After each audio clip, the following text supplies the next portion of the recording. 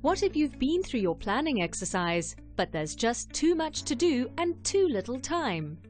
Now you prioritize. Let's assume that over the coming week, your to-do list looks like this.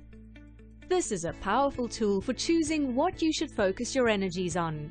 This matrix categorizes everything along two criteria: importance and urgency. In determining importance, ask yourself, what will happen if I don't do this? What are the consequences? In determining urgency, ask yourself, what is the latest that I can push this back to? Then you put everything into the correct box. Let's try this with our current to-do list. The TOK essay. It's important because failing it could mean losing the diploma. It's also urgent as the deadline is day after tomorrow, so it goes into box 1. The CAS activity plan. It's not that urgent. You could do it on Tuesday itself. It is, however, important, as people are relying on you to get this done, so it goes into box 2. Shoes.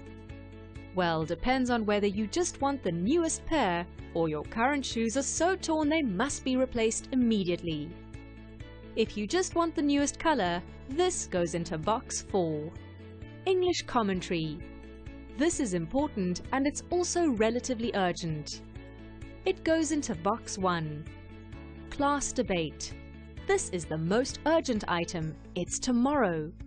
However, in comparison to everything else that you need to do, it's not important. So it goes into box 3. Now you should focus on tasks in box 1 first, then box 2, box 3, and finally box 4.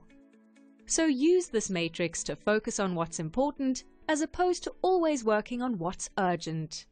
That way, you can avoid living from deadline to deadline.